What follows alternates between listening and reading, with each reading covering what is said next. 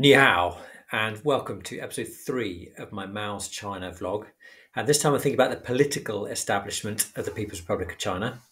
So, in the last episode, we looked at how the Communist Party, having won the Civil War, or declared victory in the Civil War in October 1949, and then went on to gain physical control of China, the whole of China, through using the People's Liberation Army and the suppression, various kind of campaigns against opposition, even in the east of China. This episode is much more focused on the political control of China and how they established a structure of government that allowed the Communist Party to be dominant, and in particular, Mao himself at the top of that party to be in control. So it's worth mentioning at the start that the Communist Party had 5.8 million members by the end of 1950, so it's a big party by perhaps Western European standards, but still within China, it's quite a small slice of the population. And for that reason, it needed to find a way that was efficient and also effective at controlling the country and making sure that no other political opposition could spring up and oppose it. So in 1949, they established what was called the Common Programme for China. And this was in place of a constitution, a temporary constitution. And this ran from 1949 through to 1954, when the actual constitution of the People's Republic of China was first put in place, that's there today with some slight amendments. And the Common Programme for China gave rights to lots of people, including gender equality. It gave the right of educational opportunity to all people. It protected religious belief. Some of these things sound better written down than they actually appeared in practice. But crucially, it also made Mao the head of state and allowed rights, for instance, of the police to crush opponents of communism. So right from the start, there's a sense in which this is going to be a totalitarian state where total power is in the hands of the Communist Party and de facto in the hands of Mao as chairman of that party. In fact, Mao is at the top of the structure. It's probably a good idea to try and find a diagram of this structure of power, or some other YouTuber who is not as lazy as me and actually has graphics on their little vlogs. But if you imagine Mao at the top of the structure on his own, and then underneath him, 3 strands. One is the Communist Party, one is the state, and one is the army, the PLA, the People's Liberation Army. All 3 of those strands answer to him. And the party was, their role was to create policy for the country. The state's role was to put that policy in place, to implement that policy. And the army's role was to enforce that policy. So each strand has its own kind of reason for being there and its own job in the system. But Mao kind of glues that all together at the top. Also, organizationally, China was divided into 6 bureaux. Each of those bureaux had a chairman, a party secretary, so a political and a party representative, and then a military commander and a political commissar. These last 2, the military commander, fairly obviously, but also the political commissar, are both PLA appointments. And this shows the dominance or the influence of the army, particularly at the start, perhaps right from the start, that Mao knew. In fact, Mao said, didn't he, that all power comes out the barrel of a gun, that the army were going to be key to imposing communist rule. So in terms of the political structure of the country, underneath Mao and the sort of headline organisations, the Politburo is the top political organ of the Communist Party. So remember, the Communist Party are the ones that are going to create policy and decide what needs to be done, what should happen in the PRC. So they're the key decision-making body. Mao is chairman of the party and chairman, therefore, of the Politburo. But actually, Mao tries to stay above and outside of discussions wherever possible, partly so that he can kind of avoid blame later on. Nevertheless, the Politburo can't make any decisions that Mao disagrees with. Alongside the Politburo is the top state body, the National People's Congress. But even though that's kind of the top of the government, they are just the body that rubber stamps the decisions that the Politburo makes. So party power is is everything here, that Mao and the party are dominant.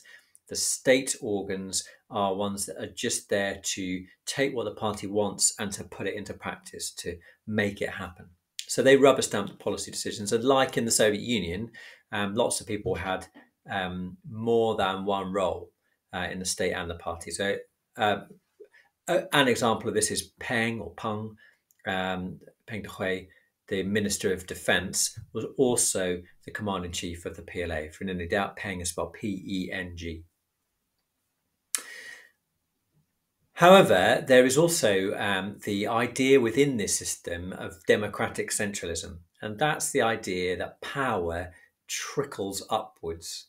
So underneath these top rank organs, like the Politburo, there's the Central Committee, and then regional committees, and then local committees. And the idea is that the voice of the peasant or the local worker can be heard in his local Communist Party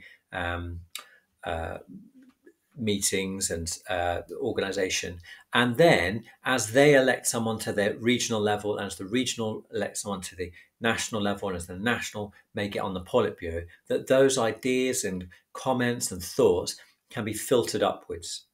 So that's the democratic idea, and the centralism idea is that actually power is at the centre. Democratic centralists, those proponents of it, would say that even though power is at the centre, there is this ability to feed into that, and encouraged ability to feed into that.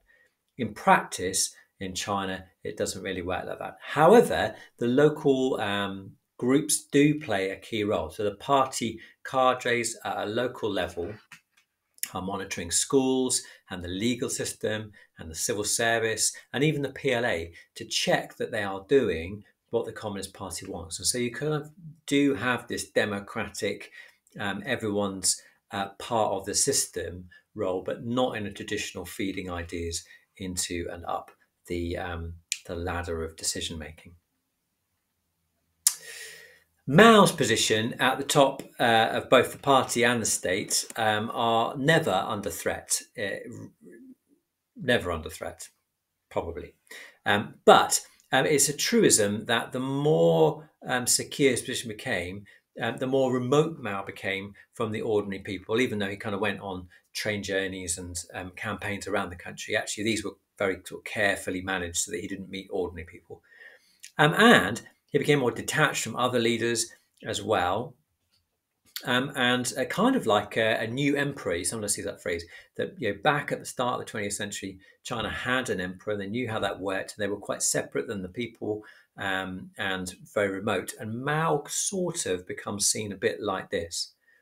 And in that position, that Mao became paranoid about threats and rivals. So, for instance, a couple of good examples here. In 1954, Mao accused Gao Gang, who is CCP leader in Manchuria.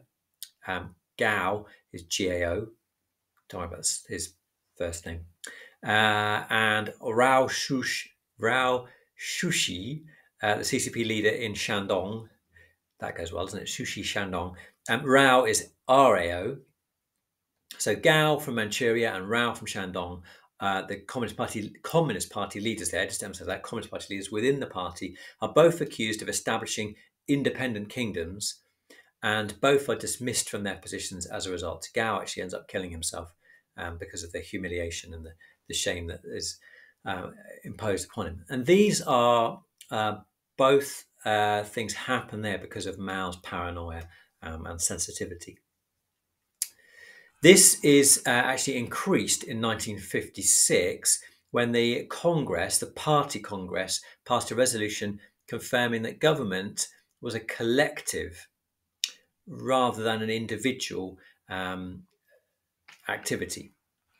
Now, this fitted completely the narrative that was put about in China, and the narrative that suits Mao if anything goes wrong is that it's a collective exercise. But, of course, it seems to also undermine Mao's individual status. And so Mao was quite troubled by this. Potentially innocent mistake. Even worse than that, though, Peng Dehui, who we've mentioned before, the Minister of Defence and the PLA Commander-in-Chief, he proposed that they remove reference to Mao Zedong thought as the inspiration of the Communist Party. Now, I'm not entirely sure what his motivation was for that, but that's a slightly more blundersome move, I would suggest, on Peng's part. And Mao was perhaps more likely, more obviously worried about this challenge to his authority. Situations like this led to what was known as the 100 Flowers campaign. So in 1956, also, I should note that we haven't talked about the economy yet, but the economy was doing all right through the first 5-year plan. And in fact, in some ways, it's done pretty well. But Mao wanted some reflection on how things could go even better. So in 1956, Mao decides that actually now is the time to allow greater freedom of press for constructive comments on the progress of the People's Republic of China. And he basically puts it out there that although the first 5-year plan had gone well, and some Communist Party officials has perhaps been a bit over-enthusiastic, overindulgent, or clumsy, perhaps, in applying those policies. And he was suggesting that actually there was room now for intellectuals to contribute to the debate and critique what was happening. Maybe hoping for tips, maybe hoping for Communist Party officials who weren't completely loyal to be highlighted and shopped out so that he could avoid things like had happened at the Communist Party Congress the year before, particularly Gao and Rao, who had been maybe developing their own kingdoms. And Mao makes this comment that 100 flowers should be allowed to bloom. He says, let 100 schools of thought contend. Now, there's a lot of debate about how much Mao meant this, whether Mao meant this as a trap, whether he meant this to actually happen, or whether perhaps he was feeling so smug about how things are going that he was just expecting people to go, oh no, Mao, you're great, you just carry on. It's very unclear. What is clear is that people were reluctant to say very much because of the 3 antis and 5 antis campaigns, and the Lao guy was kind of stuffed full of opposition. So A, quite a lot of opposition had been removed, and B, people knew what would happen if you did speak out. But over time, through a bit of coaxing, there is some criticism of individuals and policies. It's possible here that Mao was also trying to poke the Communist Party into being more revolutionary and more bold in the future. What sort of things that are criticised are corruption and inefficiency, a lack of realism in some of the targets that have been set, and there's even some mild criticism of Mao himself. I should emphasise that it is mild criticism of Mao, but nevertheless there is some there. Very quickly, at this point, Mao calls a halt to the whole 100 Flowers campaign and instead replaces it with an anti-rightist repression. And all these people that had criticised are dealt with. Mao calls this squeezing the pus out of an abscess in his delicate phrasing. Teachers and scientists, economists and artists are all rounded up. People that had criticised and said stuff against the Communist Party or mildly critical of the Communist Party. And they are put in laogai, dismissed from their posts, and generally just kind of punished for what they had said, what they'd been invited to say. Estimates vary between about 500,000 and 750,000 people are affected this way. Even Zhou Enlai, Zhou, remember, is spelled counterintuitively ZHOU. Zhou Enlai, the foreign minister, was obliged to self-criticise, and this is quite important actually. He admitted publicly before a big meeting of party members, he admitted to putting Mao's industrialisation plans into action too slowly, which was completely untrue. Zhou was kind of having to make this up to self-criticise himself because of Mao's paranoia and pressure upon him.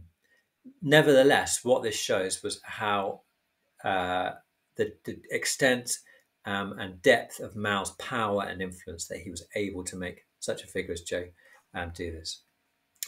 So what you have then by the mid-50s is, or late 50s, I guess, 1957, the 100 Flowers campaign, is that Mao is completely in charge of China.